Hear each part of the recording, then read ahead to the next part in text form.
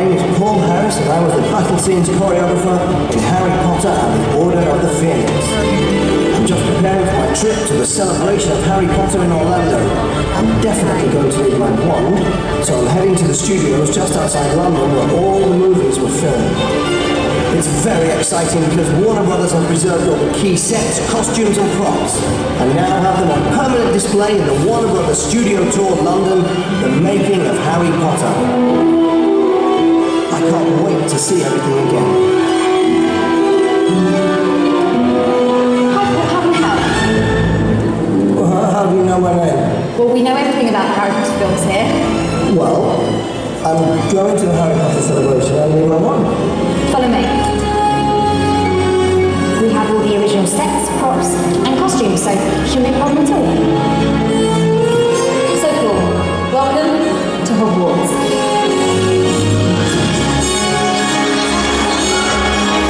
I have a few start with Carl Lewis. I shall take it. It took the animal trainers over 6 months to train the owls to deliver the wizard host. And the props department actually created lightweight brooms such as the ones that you've got here, and the owls actually delivered these in the Great Hall. Paul! Come this way, there's so much more to see. Are these the actual props used in the film? Everything was 100% used in the film. It's really amazing. So the grave we're seeing is in fact this model that we've got here. Bellatrix's teeth, you can see those? She wore these for filming. Obviously, Bellatrix has spent a lot of time in Azkaban, so I don't think she would have had a toothbrush. Coming up to the Gryffindor boys' dormitory. The staff here are incredible. They're so enthusiastic. Wands. I'm here for my wand. And they seem to really enjoy sharing their knowledge. Ones that belong to all the principal cast here. Potions. Yes, indeed. It's absolutely amazing. It's incredible. Green screen played a big part when it came to riding broomsticks. I couldn't resist having a go.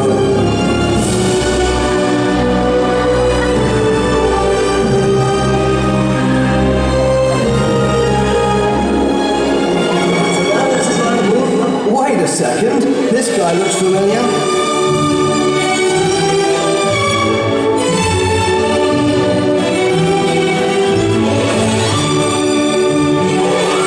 Most of the exterior scenes were actually sets, especially built for the film. And guess what? A lot of them are right here on the back lot. Ollivanders, that reminds me, I'm here to get my wand.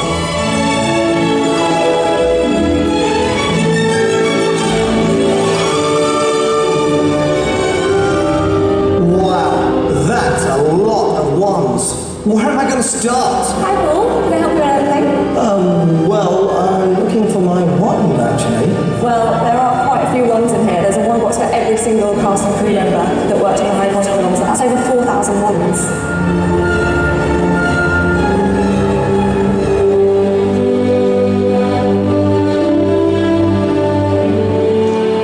I finally got what I came for.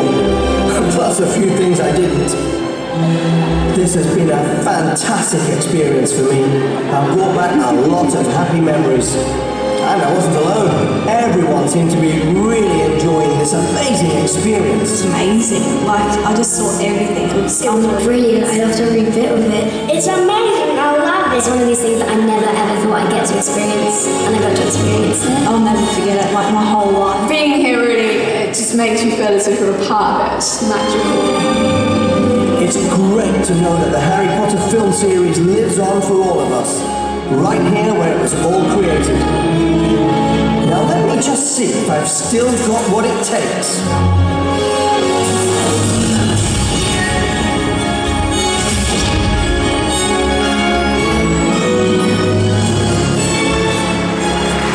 Ladies and gentlemen, on your feet, have your wands at the ready, and welcome all the way from London.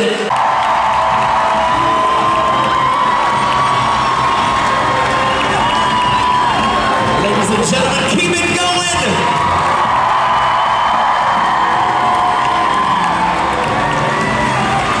Make some noise.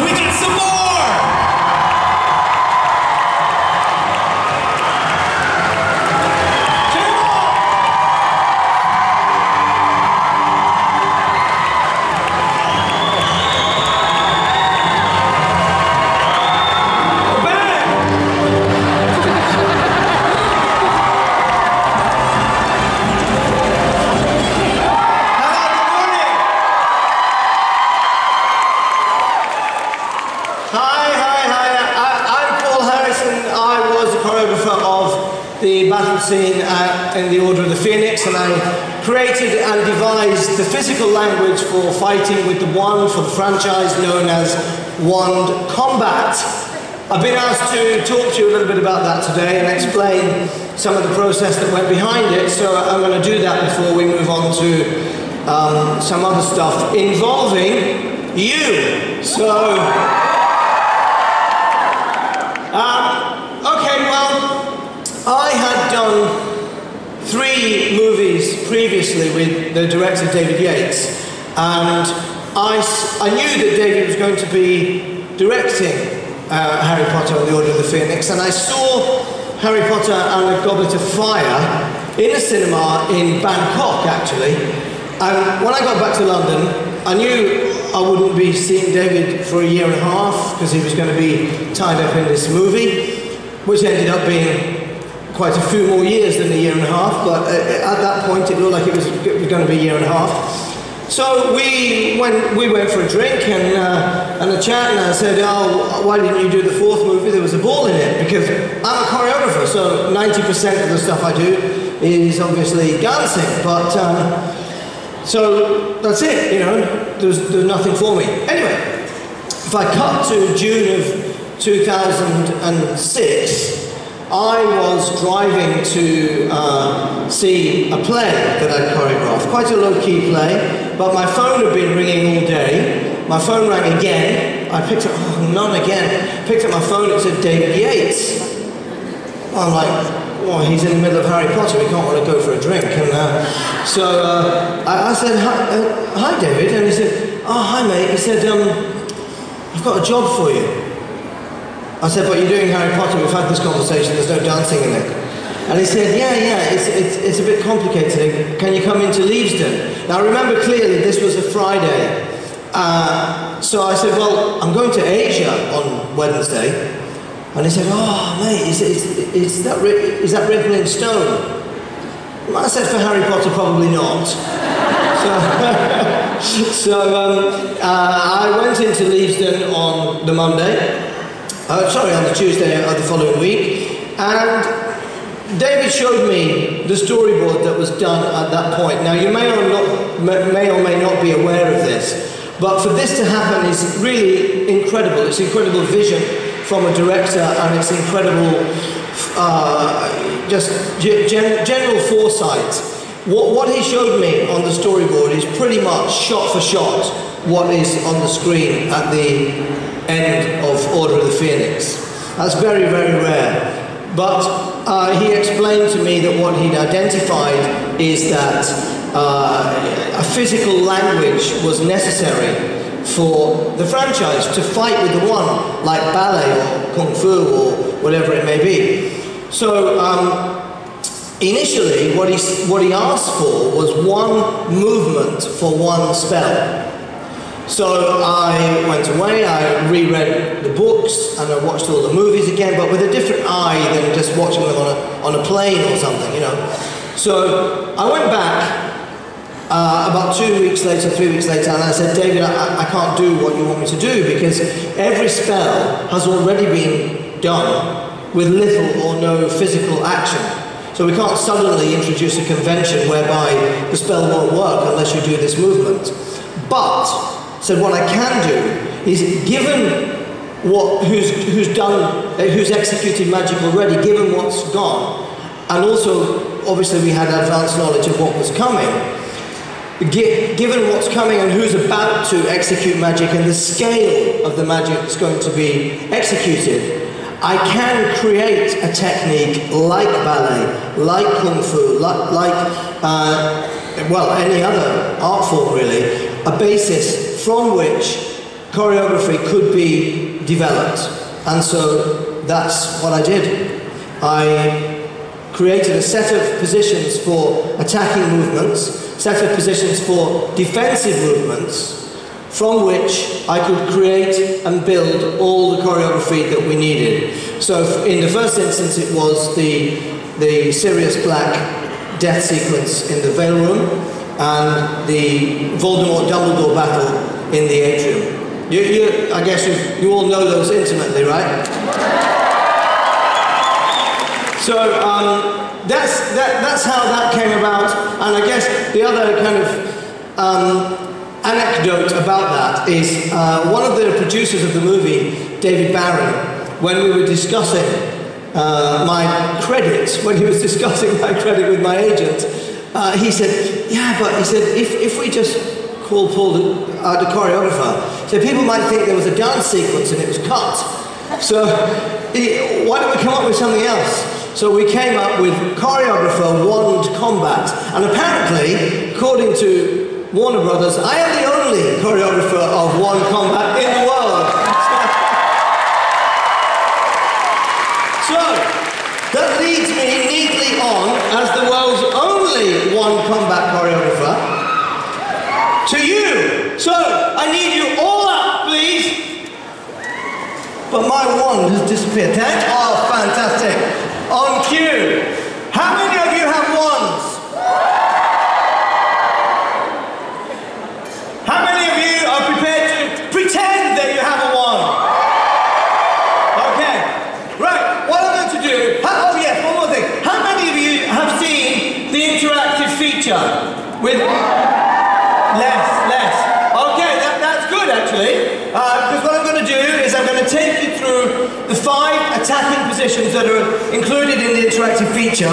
I'm also going to explain some of the blocks, but the blocks I'm going to explain to 6 people that I'm going to choose to come up on stage with myself and with someone else that's coming out here shortly. So, one moment. So I need to choose ideally people that are over 18 and people that are prepared.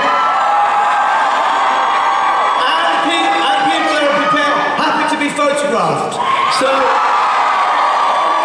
okay, so, wands out and ready. The first position for wand combat, I had to include, in devising this, I had to take into account everything that had gone before, everything that was about to come. And so, with the things that had gone before, I had to incorporate a nod to fencing because of the duel on the work with Kenneth Branagh and Alan Rickman in the earlier film. So, first position. If you know dancing, it's second position plie. If you know kung fu, it's horse stance. So nice plie. Hand above the head. Clean curve above the head with the wand aimed directly at the enemy, who in this case is this fine cameraman who had my wand. You bring the wand forward of the head. Now, crucially, this is very, very important. The convention that was introduced as regards physicality in order to Phoenix is what's in the first lesson in film 1, swish and flick. So make sure that you turn the wand inwards for the finality of the movement, for the delivery. So the wand will turn inwards at me. Bellatrix, very good. Okay. So wand above the head, second position plie. Bring the wand forward and retract it back. Ready? This is action. 1. Is everybody clear? Can I have a look at that? Let me see everybody. Ready? And action.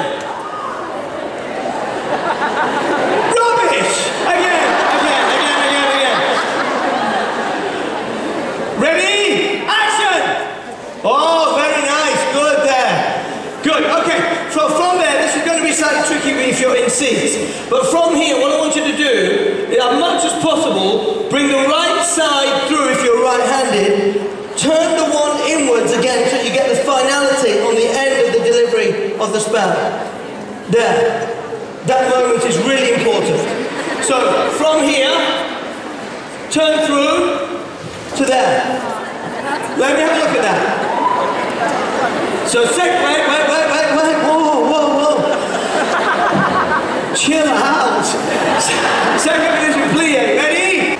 If possible, you're going to bring your left side through. Protect your center. Turn the wand again inwards to get the swish and the flick. Now, a really pivotal thing, as kind of super fans, you might find this really interesting. At the end of Order of the Phoenix, you will know that Voldemort disarms Harry with no wand. He just sweeps his arm and Harry drops his wand. So I said to David, well, that means there has to be a physical element behind the power of the wizard. It's not just that they bought a better wand. So there has to be something that makes one wizard better than another. What is that? And so it comes in the physicality, in the delivery of the spell. So the body, from then onwards, became a really important aspect in protecting yourself and in attacking. But in this case, in the 5 constructing positions, it's defense. So protect your center and bring the wand across yourself and turn it inwards. So from the first position, 1, going to bring the right side through, 2, going to bring the left side through, 3, but each of those, you need to turn the wand inwards, counterclockwise, inwards. So get that on the end of it. Yeah, obviously if you're left-handed, just reverse it, but the same principles apply. Right, let's put those 3 together. Ready? Above the head. Action! 1, bring the right side through. 2, bring the left side through. 3. Okay, let me see you all up to there. Ready? Stand by. Plie. Action! 1, right side through. 2, left side through. 3. Less caffeine in the morning. Okay. Okay, from here, it's established in the books that there's a sense that you can see. The stronger wizards they know what's behind them. They don't need to physically see it. So, turn your body, continue to, from here your left leg is forward if you're right-handed. Turn your body to the right, this way, and deliver the spell behind you, that way. Still giving the finality of the delivery behind you, there. I'll run the last 2 movements together. Continue to turn to the right so that you can fire the spell behind your back this way, which looks very spectacular with a cloak like that. So, I'll come over here so it's clearer. So, from here, turn your body to the right, so again anti-clockwise, this, and then fire the spell behind you. Continue to turn in the same direction and fire the spell behind you this way. We clear? Yes? Okay, let's have a look. Second position, plie. Above the head. Action! 1, right side through. 2, left side through. 3, turn right. 4, turn right. 5. Let's have a look. Let's have a look. Let me see you. Okay, stand by. Ready? And action! 1, right side through. 2, left side through. 3, turn right. 4, turn right. 5, okay, not bad. Okay, Bellatrix, come on.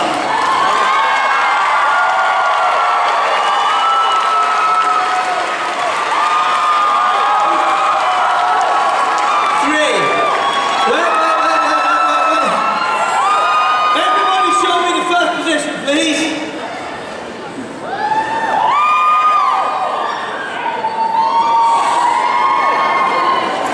Big hand. One more, and again. First position. You 2 face each other.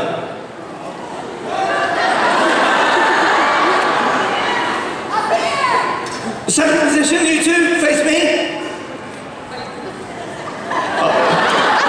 Doing the baseball cap, come. Okay, and again, first position again.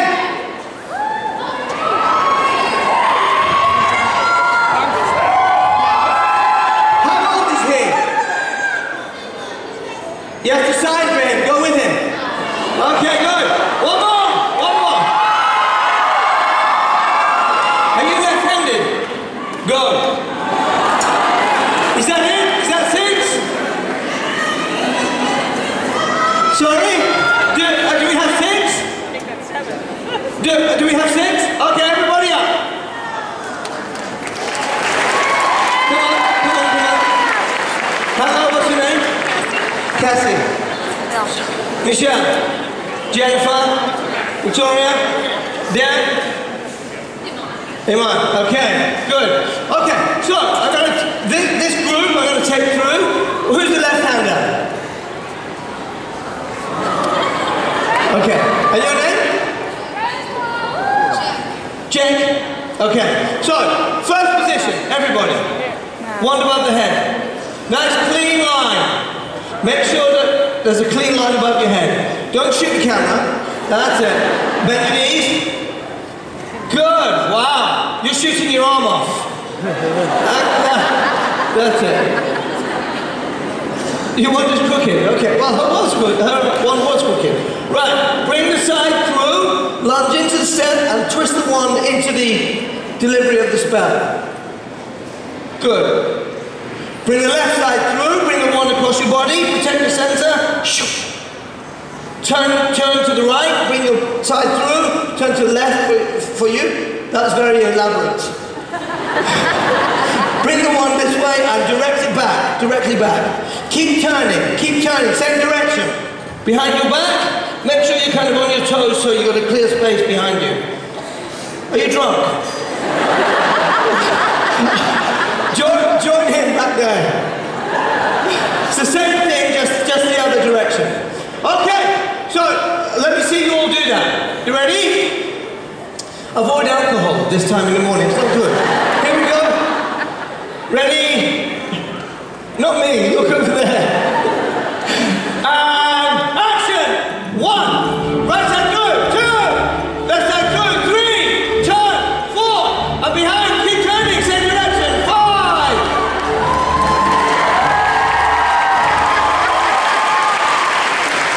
Okay, good. Right. Just very quickly before we move on to the next section, I want to quickly show you the corresponding blocks.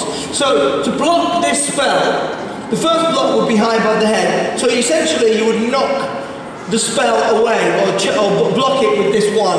High above the head. High to the right, high to the left, low to the right and low to the left.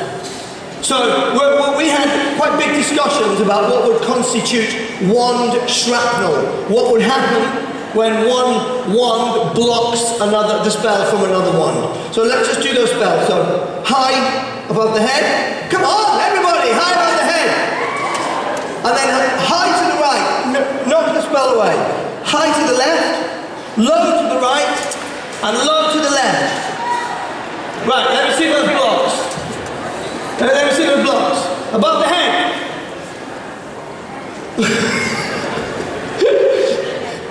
There. High to the left. High to the right. Low to the left. Low to the right. Not bad. That was very girly. It was very, I mean, personally, I kind of like it, but it's not right. Okay, let's do the attack from the blocks once more. Stand by. Above the head. Ready? Action. 1. Side through. 2. Other side through. 3. Turn. 4. Turn. 5.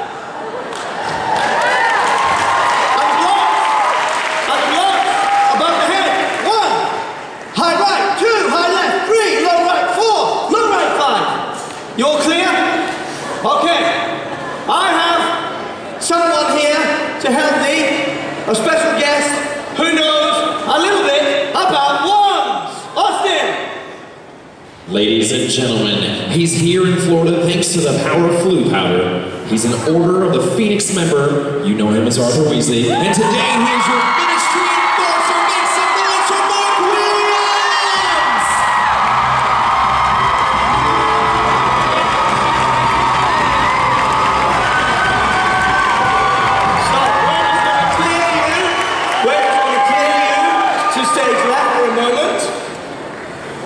Just for a moment, but please don't go away because you're coming back. You'll be okay. We're working out the Bellatrix thing here. That's good. Hi, Paul. Hey, Mark, how you doing? Good, thanks. Yeah, it's good to be back. Yeah. So, tell us a little bit about what it's like to hold your wand. The wands. When I arrived back in the day, you got given a wand. It was like, that's your wand. And mine was, it was wood. Back then they were wood. and it was turned. You could see as somebody turned it on their lathe, and it was lovely. And somebody thought about it quite, and it really fitted Arthur. And I was very pleased with it, as indeed everybody is. But it kind of developed through the films, and by the end of it, it became a kind of wand weapons industry. They had their own kind of secret hut you weren't allowed to go into. It's like wands. And people used to come up and be presented with an array of wands, and they could decide what they wanted. But yeah, everybody really liked their wand. It was like, there was something cowboyish about it. And when Bellatrix got killed by the wife,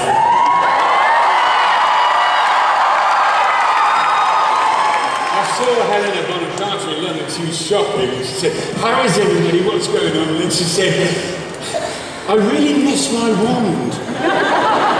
So it got people like that. Cool. And the last fight was just, you know, the final battle was an extraordinary kind of marathon for us all. But it was a great ending. I mean, it wasn't the case for me because my rehearsal one was otherwise known as a stick. But did you guys have to sign your wands in and out? No, we didn't. But anybody who'd been on all 8 films is called a lifer. And I wasn't in the first film, and Julie wasn't in the 5th. But one of the lifers, we kind of counted ourselves as lifers as a couple, you know. One of the guys who was a lifer was Gary, who was standby props, and and I worked with him on another film earlier, actually. But he every day he counted the ones out and he counted them back in again. And he was just superb. He's going like, box, lock. No chance of taking the wand back. Well, speaking of wands, we have a slightly unprepared, but nonetheless very enthusiastic army over here. Are you challenging me to a duel? Well, Mr. Weasley, do you have a wand, even? One thing you learn in the ministry is never be...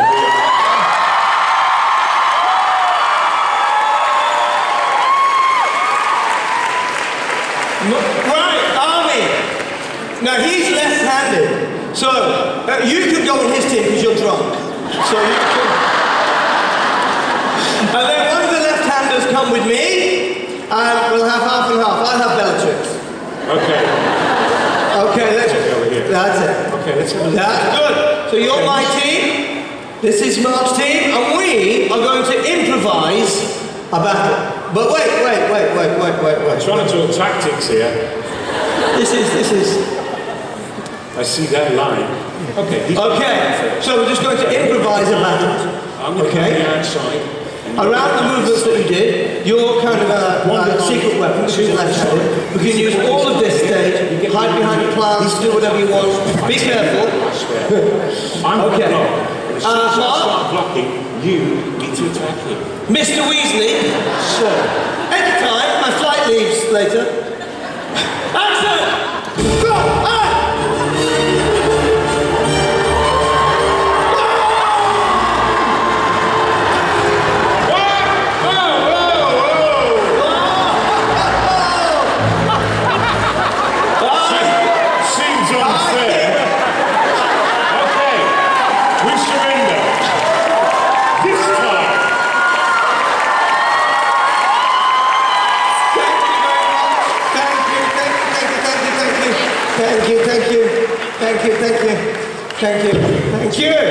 Thank you. Take care.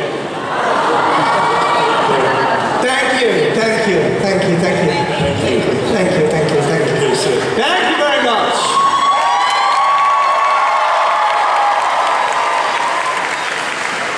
Wow.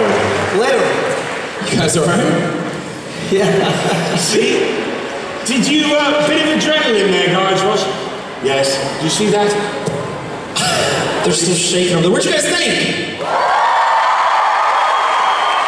It's only a stick. All right, here's the deal. We have time for one question. Time for one question right now. Jason, you have somebody out there in the audience. I am here with Holly from Savannah. Hi, Okay, my question is, who was the person who was just the clumsiest, like the worst, when you were first teaching the choreography? Clumsy. Who was the clumsiest? Like, who was the worst person to teach? Question for me. No one was clumsy, really. I mean, it was a case of,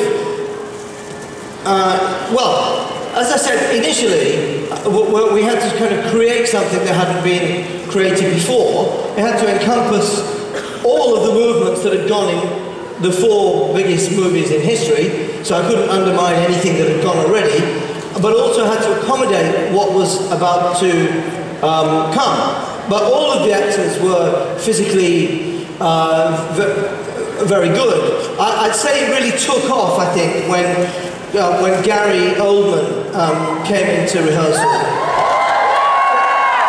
Because he absolutely ran with it. He had, if you think about the physicality, say, of Malfoy and the physicality of Sirius Black, they're obviously very different. And Gary Oldman really ran with that. He really wanted to make the physical style of his character very sort of streety, as opposed to very formal. It's as if... And that also, Rafe's kind of use of his, that developed slightly, where it was always sort of, there was a slight disdain to the way he used it, you know. And everybody, it really did help. It developed people's sense of the fact that it was a powerful thing. Yeah, actually, the thing that you just said, which we talked about before, and I didn't mention it today, is that a couple of the movements, the big movements, the veil room death sequence was a real-time piece of choreography from beginning to end, like a dance. But the atrium battle was more sort of single storyboarded movements that resulted in big effects. And 2 of those movements I took from clearly dance-based movements. One was, I know that you like this, is the banderillas movement from a bullfight, which I used for the shards of glass, to gather all the shards of glass up and fire them forward. And the rope of fire I took from a dance movement called the rope spin, which you normally do with a partner. The person goes around your body. But the position was storyboarded. So in answer to your question, I don't think anyone was clumsy. They were all physically very good. And their biggest concern was making sure that they were able to personalize the movements for the physical style of their character. Excellent. We have one more question, actually. Jason. We do. This is Allie from Colorado. She's got a question for both gentlemen on stage. So, if you, as yourself, not your character, had a wand, what would be your core? Me? What was the question? The core? Do you know, I don't know what the core of mine is. I think... the core of your character? No, the core of the wand. I think because... I don't know if you can see that it's turned. You know what I mean by turned? It's been turned on a lathe. And I think that the core of my wand is a very ancient, magical ash tree, which features very heavily in Norse mythology, madam. And I think it's from Yggdrasil, which is the ancient Norse symbol. Well, I can tell you that my rehearsal wand was a stick known as a piece of doweling. and in fact, something I realized when the studio tour opened, and I actually started to work with other people's wands, is that actually I was pretty hard on them, because the doweling stick that I had really did swish and had a sound effect. And when the actors weren't getting that, I was like, no. And then I finally held it on. Sorry. Yeah. Very nice. Well, guys, that is all the time we have for questions right now. Thank you, Paul.